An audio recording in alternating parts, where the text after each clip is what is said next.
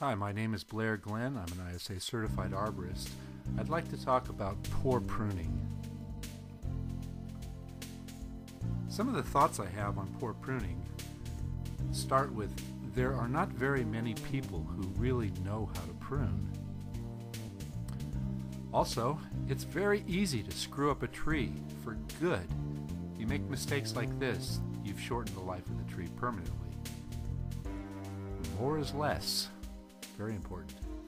Don't do too much. A well-pruned tree is an asset, while a poorly pruned tree becomes an expensive liability.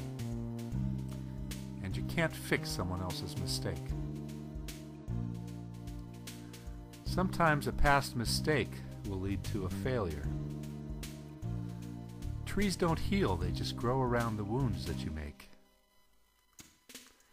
And finally, while a poorly pruned tree will survive, its life has been shortened. Thanks for taking the time to view this brief presentation. Once again, my name is Blair Glenn. I'm an ISA certified arborist.